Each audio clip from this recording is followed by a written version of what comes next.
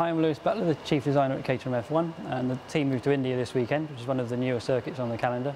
And there's a good variety of loadings put on the driver and the car around that circuit.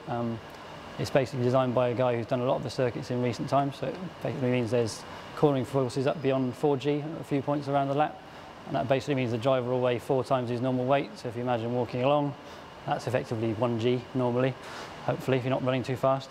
And what that means is basically in the car itself there are quite a few systems that help the driver cope with that. Like the seat is very much more supportive than you find in a road car, so he doesn't get thrown around in the cockpit too much.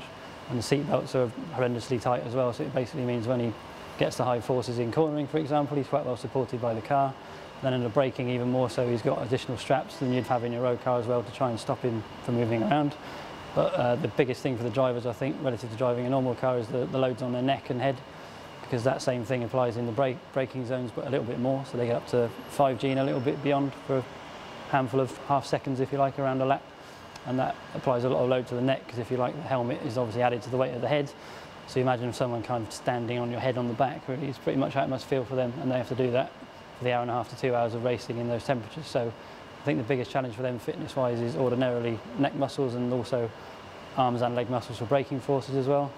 But the car itself is much more supportive than a typical road car would be under those loads.